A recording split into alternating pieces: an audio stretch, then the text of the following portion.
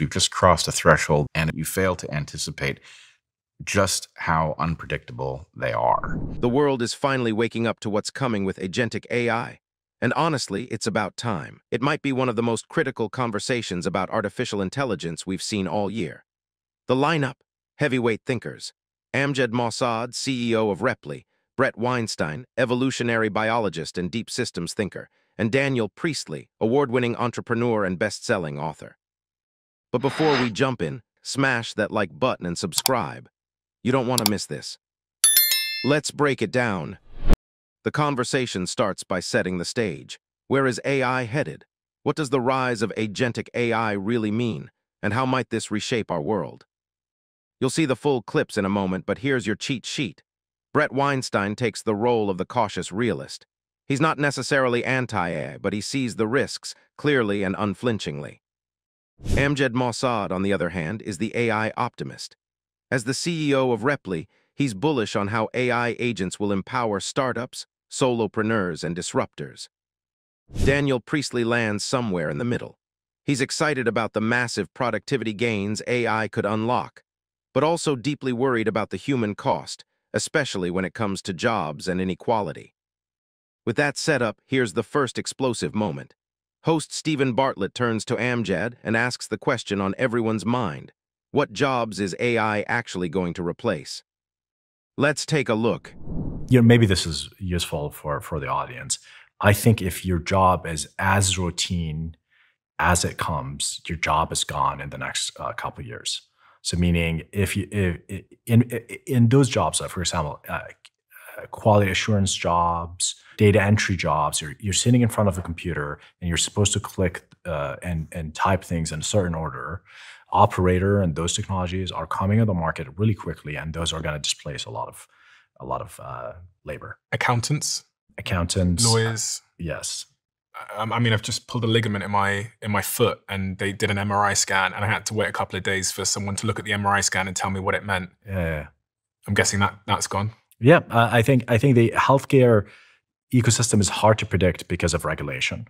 And again, there's so many limiting factors on how this technology can permeate the economy because of regulations and people's willingness to take it. But things, unregulated jobs that are purely text in, text out. If your job, you get a message and you produce some kind of artifact that's like probably text or images, that job is at risk.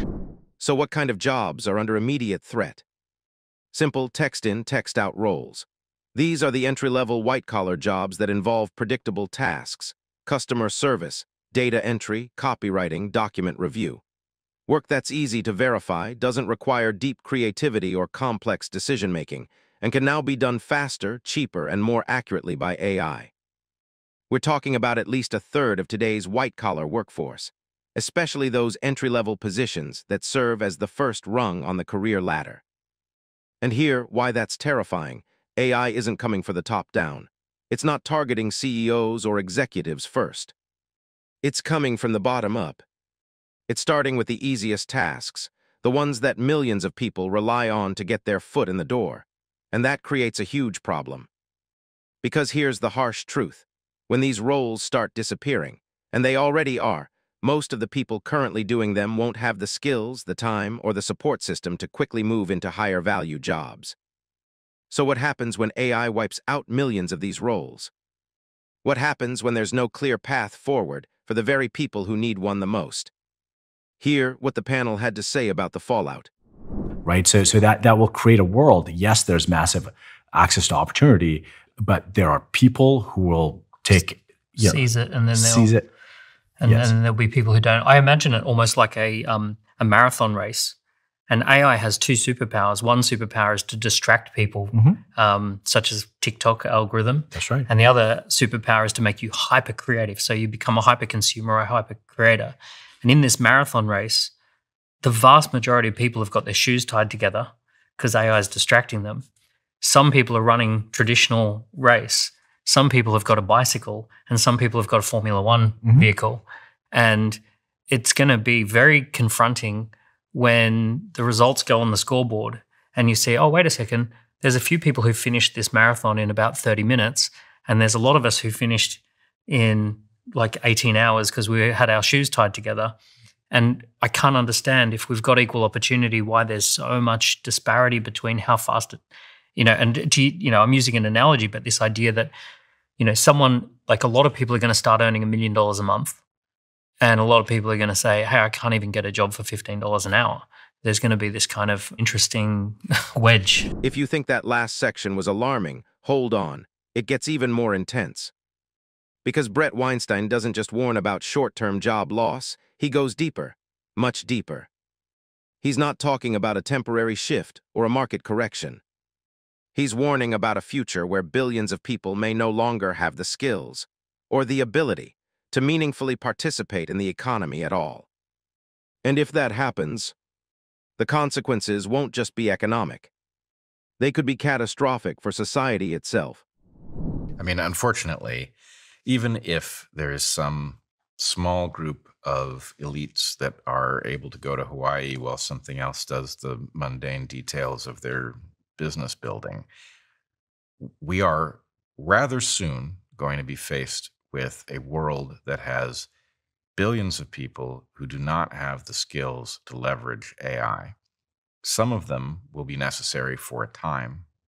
You're going to need plumbers, but this is also not a long-term solution, because not only are there not enough of those jobs, but of course we have humanoid robots that, once imbued with AI capacity, will also be able to take, they'll be able to crawl under your house into the crawl space and fix your plumbing. So what typically happens when you have a massive economic contraction that arises from the fact that a huge number of people are out of work is that the elites start looking at those people and thinking, well, we don't really need them anyway. And so the idea that this AI disruption doesn't lead us to some very human catastrophe, I think, is overly optimistic, and that we need to start preparing right now. What are the rights of a person who has had whatever it is that they've invested in completely erased from the list of needs? Is that person responsible for not having anticipated AI coming? And is it their problem that they are now starving and they're being eyed by others as, a useless eater? I don't think so. How is it different than when the what's it called, the looming machine came and the textile workers, that resulted in the Luddite sort of revolution? How is it different than any time in history when technology automated a lot of people out of jobs? I would say scale and speed. That's how it's different. And the scale and speed is going to result in an unprecedented catastrophe, because the rate at which people are going to be simultaneously sidelined, not just in one industry, but across every industry. Let me tell you why Brett stands out in this conversation. He's one of the few voices willing to speak the brutal truth without watering it down. No vague platitudes, no recycled humans will adapt mantras. He lays it out cold.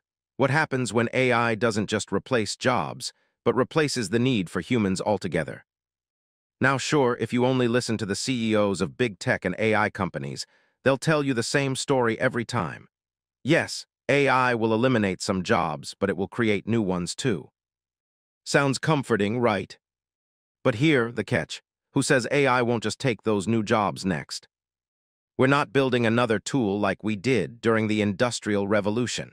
We're not replacing farmers with factory workers or craftsmen with machines. This is different. This time we're creating something that can think, something that can reason, create, and eventually act in the real world through robotics. For the first time ever, we're not just improving human productivity, we're building systems that might not need us at all. And if that sounds like science fiction, guess what? That future isn't light years away. In the next part of the debate, the panel dives into the truly unsettling possibilities, the ones most people are too afraid to talk about. A future where AI doesn't just reshape work, but reshapes human identity itself. We're talking about a world that starts to look eerily like The Matrix, or Ready Player One, where people retreat from reality because the virtual one is simply better. Where existence itself becomes optional and artificial. Check it out.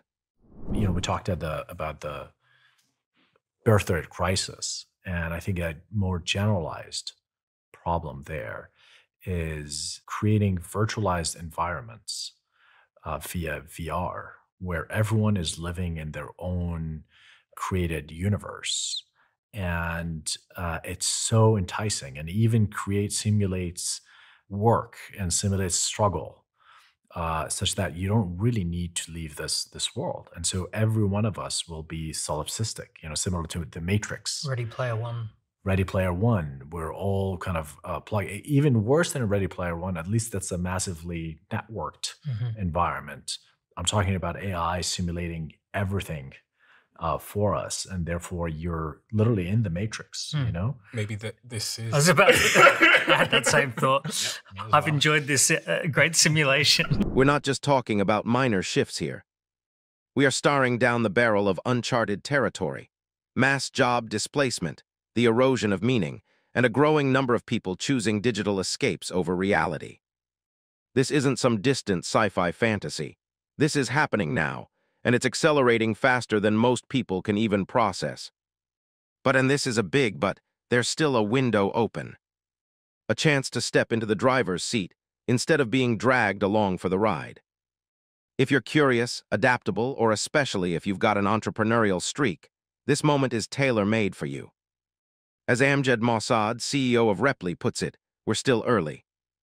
And that means there's still time, right now, to be one of the people building the future instead of just reacting to it.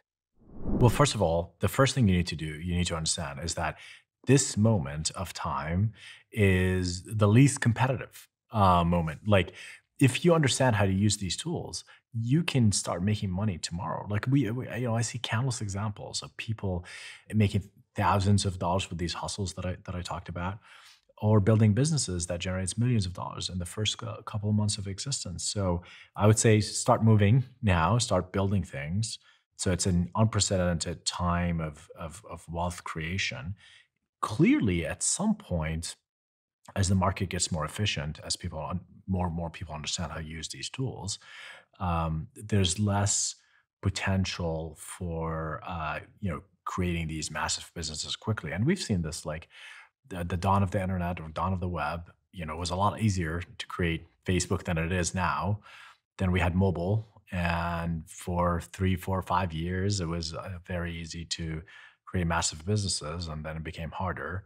Being just at the edge of what's possible is going to be very, very important over the next couple of years. And that gets me really excited, because the entrepreneurs who are paying attention are going to be having the most amount of fun, but they're also going to be able to make a lot of money. So yeah, we're standing at one of those rare, pivotal moments in history. Some will lose everything. Others, they'll build empires out of the chaos.